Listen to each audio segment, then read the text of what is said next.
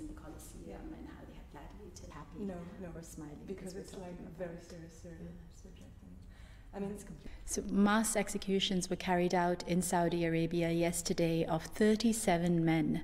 And of these, one of the men's bodies, after he was decapitated, after he was beheaded, the body was hung out on a pole as an example to the public.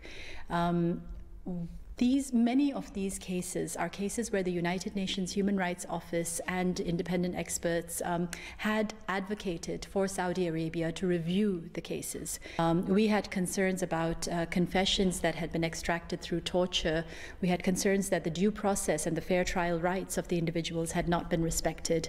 And in at least 3 cases, the individuals who were executed yesterday were sentenced to death when they were minors. And this is completely unacceptable in international human rights law.